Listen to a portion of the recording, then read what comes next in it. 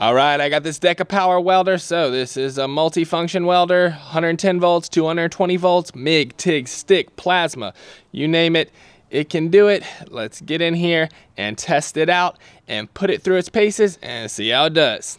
All right, here we go, DecaPower. So this thing looks real good, real good, guys. Man, it's really heavy duty. I like this one. This one looks the best out of all of them I've tested so far. So, you know, I got the leads up here. Yeah, so here's your MIG gun, MIG torch. Looking pretty good. It's got a nice grip on there. We got our plasma torch right here. Should be about 50 amp plasma. I got 2 new bottles, 75-25 and 100% argon. Should be good on that. Been practicing my TIG, so I think y'all be glad to see that. But we need to get this thing set up. Got it 220 in the big old cord, 50 amp breaker. Plenty of power. And then here's where the air goes in for the plasma. Got it all plumbed up. It used Euro style fittings, so you know, I had to get it fixed up like this, but we got it plumbed up. Bow! So I got it set up with a big old spool in there. And then it's got a dual feed right here, which is real nice, you know, gets a consistent pressure on that wire. You know, really helps with the MIG welding. And then, you know, we can change the polarity right here depending on what process we're using. So I got the MIG hard wire on here. We're gonna do a lot of that with this thing because I got projects I'm working on and we need to put them to the test. So if you need to run it on 110, we got this pigtail here, adapt it 220 to 110, no problem. MIG. All right, we got some 1/8 inch right here. Let's see how it does. So I got about 135 amps on the machine, 220 volts.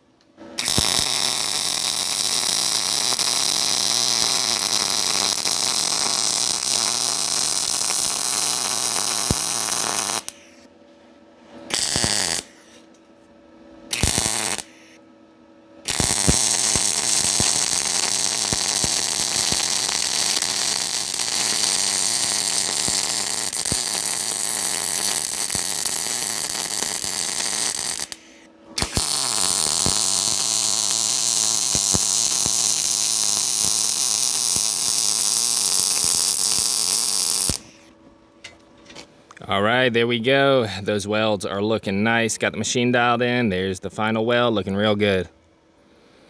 All right, so that was about 140 amps and turned it down a little bit. And then I got down to about 125 amps. Got the machine dialed in pretty good. It's looking pretty good.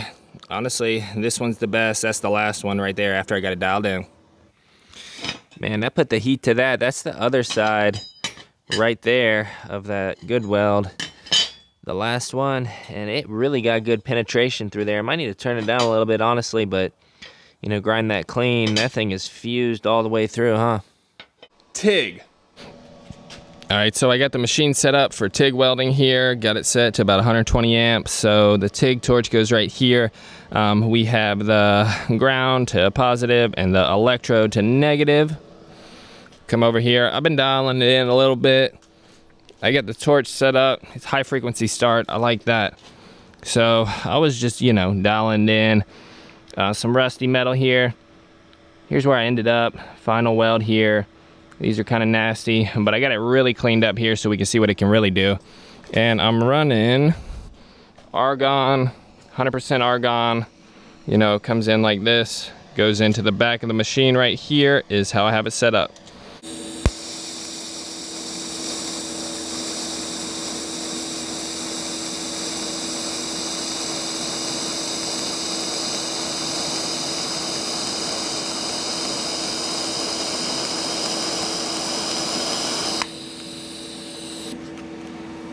Oh yeah, man, that looks good. Look at that right there, stacked dimes. Man, oh man, that's TIG welding real nice. Nice and smooth. Told you I've been practicing.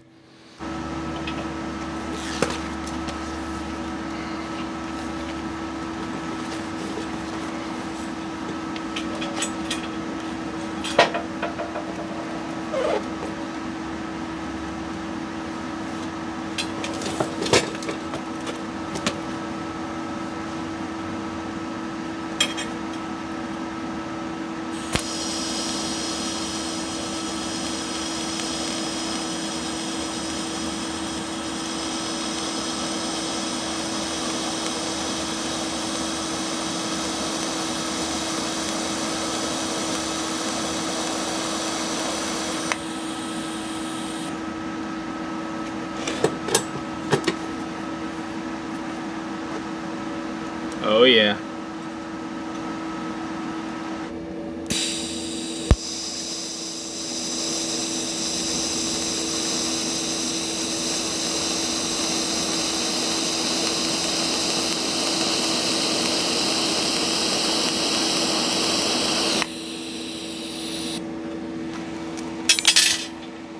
Man, oh man. There you go, there's 2 TIG welds right there. Yep, TIG welding is the best on this machine. So far, the best process. It's better than the MIG, man. It's nice and smooth. Stack dimes. Stick. All right, so we got some 7018 right here. I'm gonna run me a bead right in between those MIG welds right there.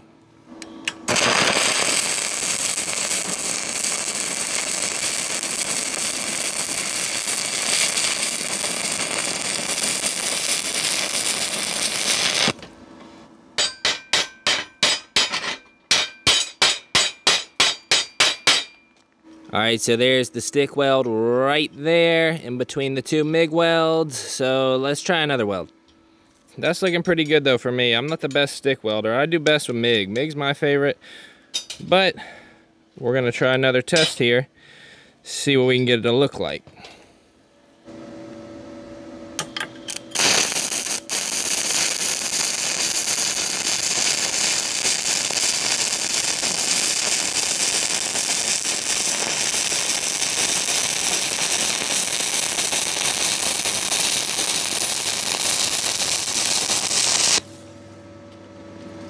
Oh yeah. Oh yeah.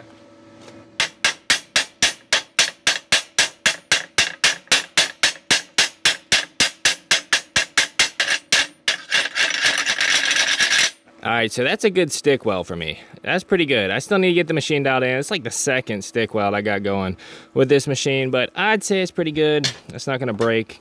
You know, it's not stacked dimes, but pretty good. So we got 105 amps on the machine, and then we got 105.6 amps on the meter. So it's putting out great current, exactly what the machine says. And plasma. So let's get this plasma cut right here. I got it set up. I'll show you how I got it set up.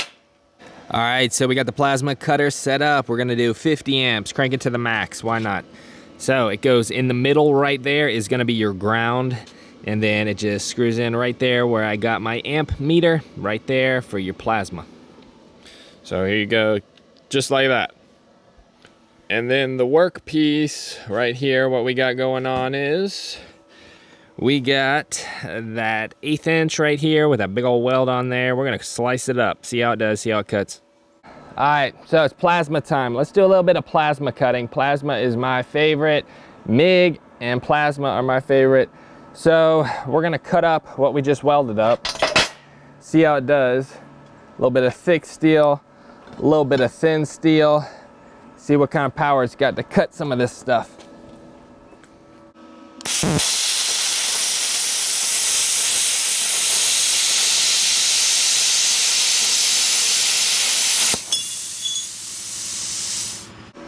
Oh yeah, look at this. Nice clean cut. It cut that fast. Don't worry, I'm gonna put it on some 3/4 inch and see how it cuts it. But that cut is nice and clean.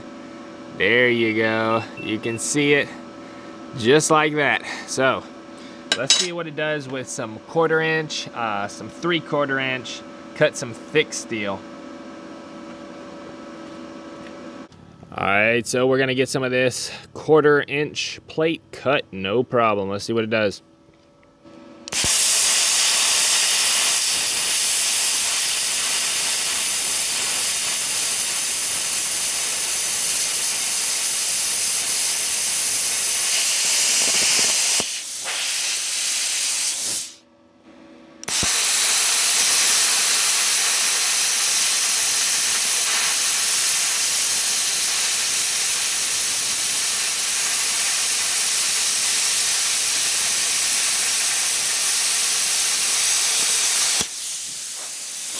Sir.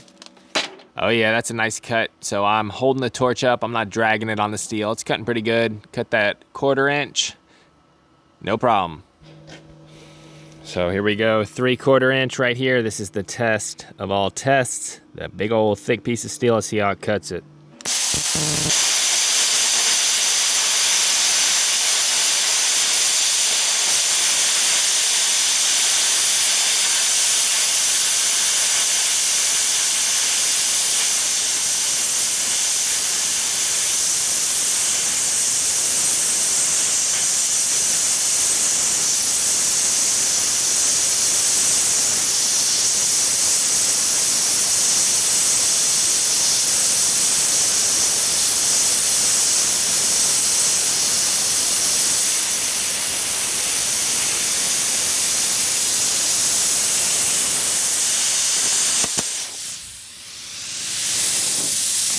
So I made it about halfway through. We're gonna have to flip it.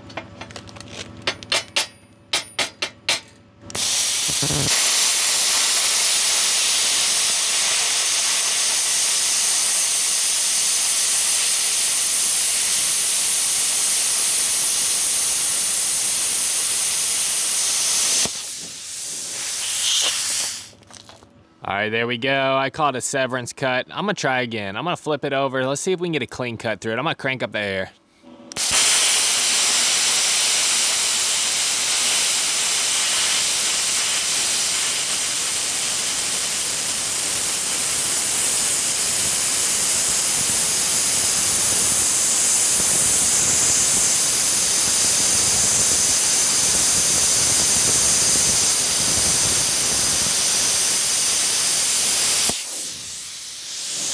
So what I'm noticing with this one is you gotta kind of hover it. So it's wanting to blow out about half of it, you know, cut. You can cut one side, flip it, cut the other side, and you can cut 3/4 inch, but I mean, come on, who needs to cut 3/4 inch? It'll cut 3/8. It'll zip right through that, and I'll prove it to you here in a second.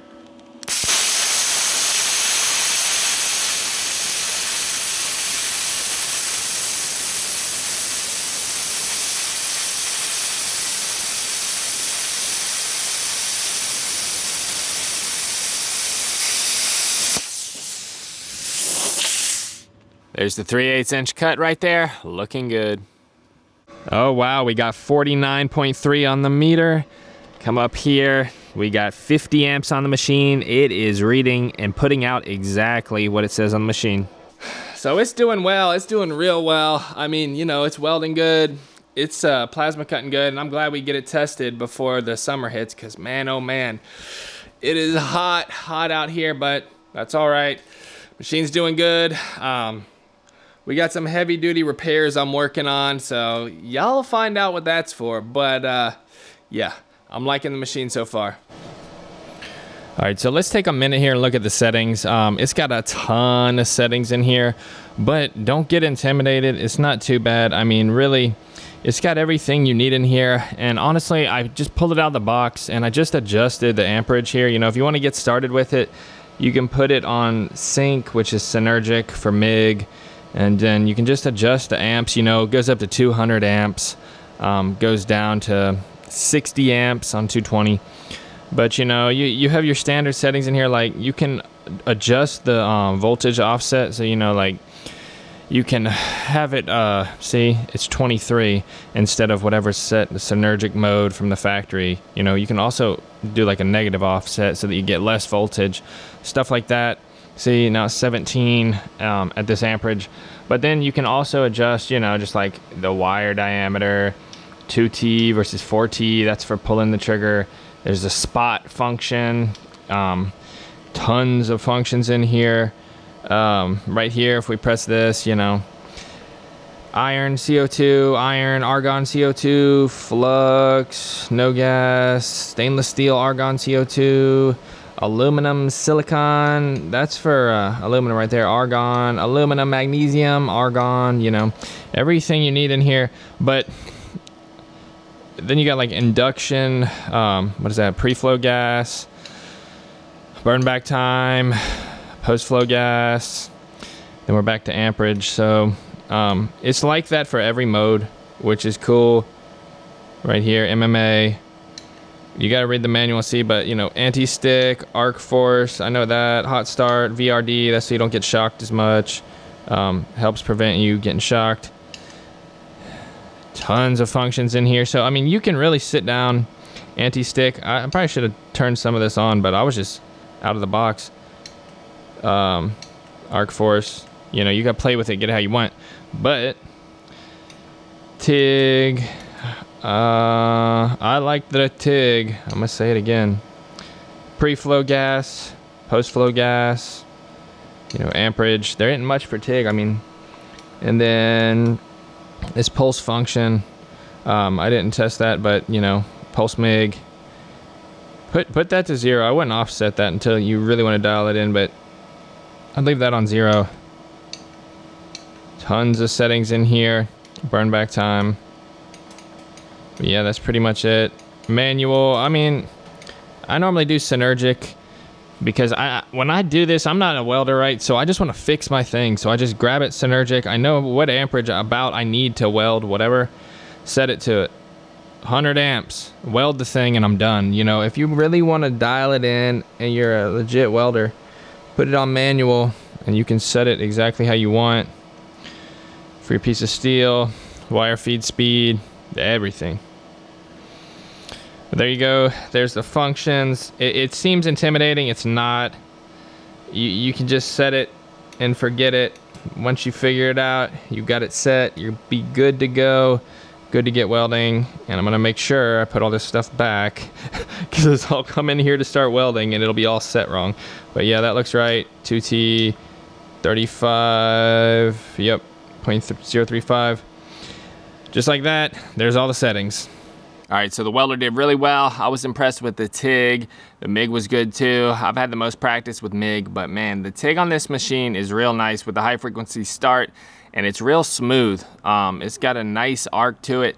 That was the best process on this machine so far, the best I've tested. So stick's good too. Plasma, you know, you cut some thinner steel with the plasma on this. I would recommend thinner steel, you know, 1/4 inch, 1/8 inch all day long, no problems.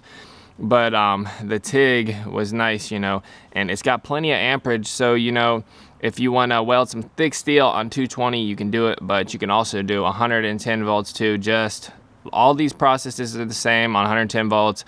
Just get less amperage. You just got to use that pigtail, hook it up. So I didn't test that in this video. It's the same thing, you know.